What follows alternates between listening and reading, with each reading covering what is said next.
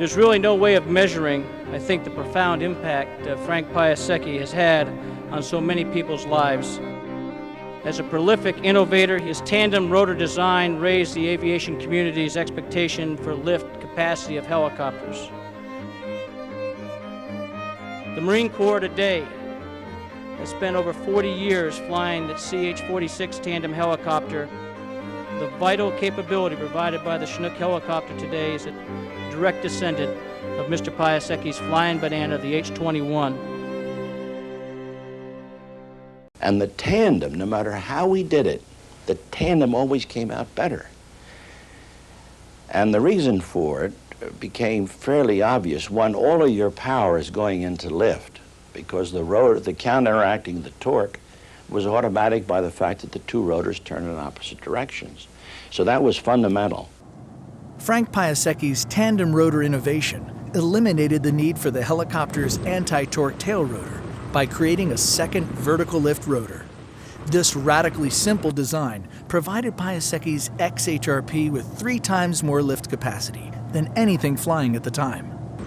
Called the Dog Ship and piloted by Piasecki in 1945, it was the world's first tandem rotor helicopter.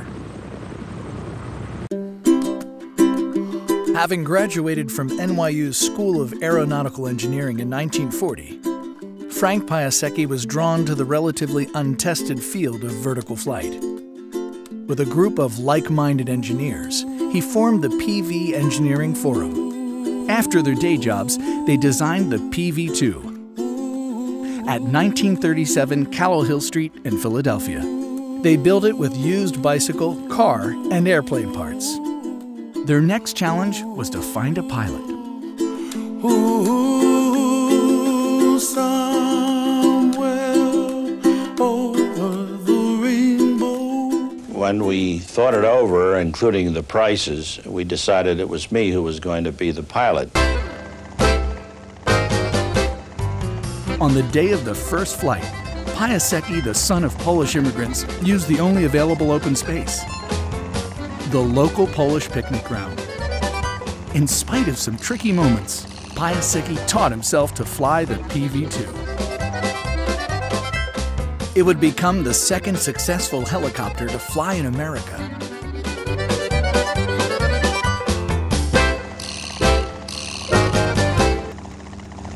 And it was a sweetheart. It could do anything. It was very controllable. Before the PV-2, helicopters were notoriously difficult to maneuver. The vibrating forces of the turning blades transferred directly into the pilot's control stick. Piasecki's dynamically balanced rotor system solved this problem and opened up the nascent industry to the use of much larger, more capable helicopters. From 1943 to 1953, Frank Piasecki and his team at Piasecki Helicopter designed and built 10 separate helicopters, each one contributing to the rapid evolution of vertical flight technology. The H-21, known as the Workhorse, operated worldwide in a variety of configurations and provided crucial support in Vietnam. In 1955, the majestic Turbo Transporter was the world's largest helicopter. Its rotor diameter was almost twice that of the H-21 Workhorse. By the 1950s, Piasecki Helicopter had the largest order backlog in the industry. This rapid success required capital investment to increase output. Renamed Vertol, the company merged into Boeing in 1960, and to this day remains focused on the mass production of the tandem helicopter. Driven to solve the technological challenges facing his burgeoning industry, Piasecki founded a new company, the Piasecki Aircraft Corporation. Innovation occurs in a smaller organization than the big boys. One of Piasecki Aircraft's first projects addressed the helicopter's vulnerability to ground attack. In 1957, the Army contracted with Piasecki to develop the Air Jeep. The Jeep was designed to fly under the trees, just feet off the ground.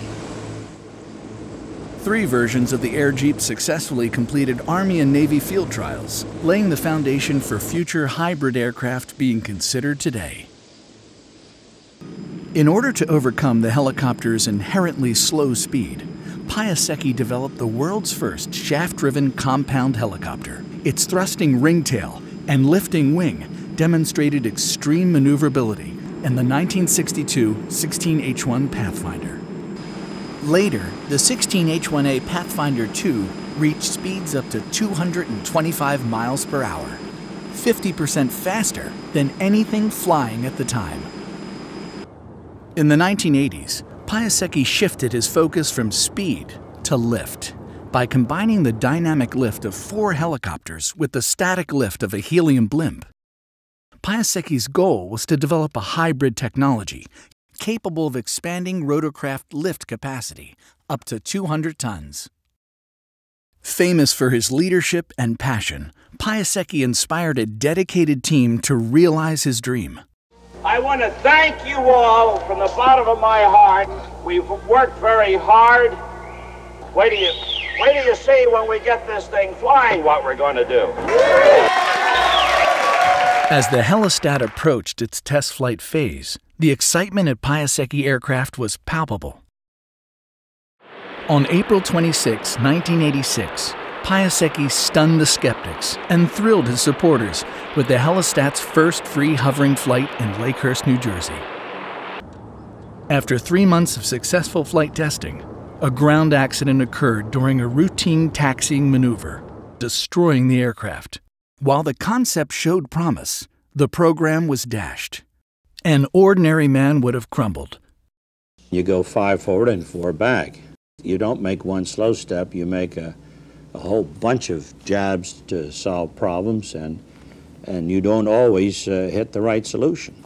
There were many opportunities during the course of Mr. Piasecki's career where he could have accepted setbacks as a reason for giving up. Even his major successes did not tempt him to rest on his laurels and avoid further risk. Today, Piasecki Aircraft is developing the second generation of ringtail technology in the Speedhawk X-49A compound helicopter.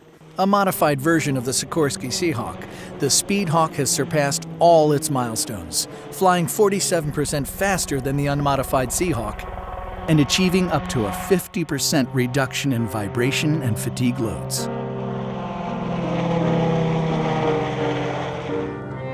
Frank Piasecki's legacy of imagination, passion, and perseverance lives on and promises to have a continuing effect on the helicopter industry. So tonight it's my privilege to represent not just the great soldiers and sailors and Marines and other aviators throughout our country, but also every single person who has benefited from this great American, his great vision. Frank, congratulations. We're all proud of you. But there's a lot more to do. And you out there who are doing it, the future is bright. It's your future. Be there.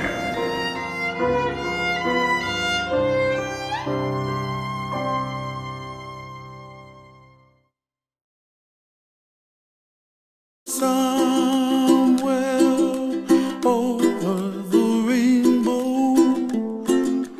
way up high, and the dreams that you dream of once in a lullaby.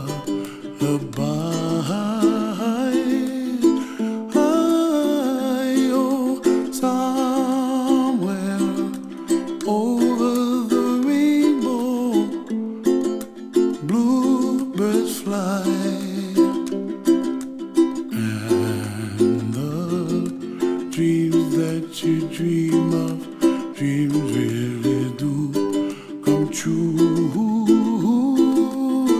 Ooh, someday you wish upon a star, wake up where the clouds are far behind.